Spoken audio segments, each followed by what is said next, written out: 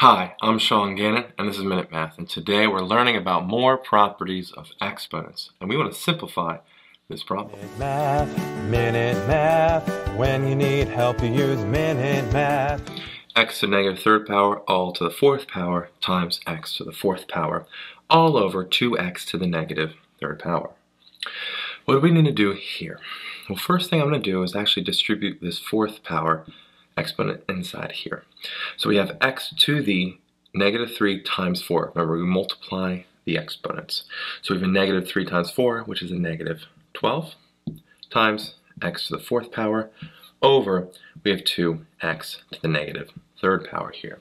Okay? Well, let's keep dealing with the numerator. We we add our exponents, we have the same base. X to the negative 12 times x to the fourth. We add the exponents. Negative 12 plus 4 is a negative 8. So we have x to the negative 8 exponent over 2x to the negative third. Okay. Now this is tricky. Let's look at this, right? We have a little note here, division. Same base, x is here. Look at the numerators, negative 8, minus 3. So we take negative 8 minus a negative 3, because we're subtract over division, that's like plus a positive, which that comes out to be 5. Okay? So with a 5 there, though, or negative 5, excuse me, negative 5. And so what that does is bring that in, it's a negative in the numerator, positive then in the denominator.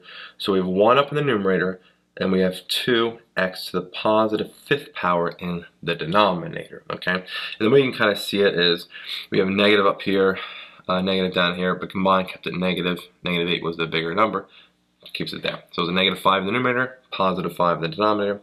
And so our final answer is 1 over 2x to the positive fifth power. If you found this video helpful, please subscribe to our channel and like this video. This helps us make more free math lessons for you. And as always, thanks for watching. Minute Math, when you need help you use Minute Math.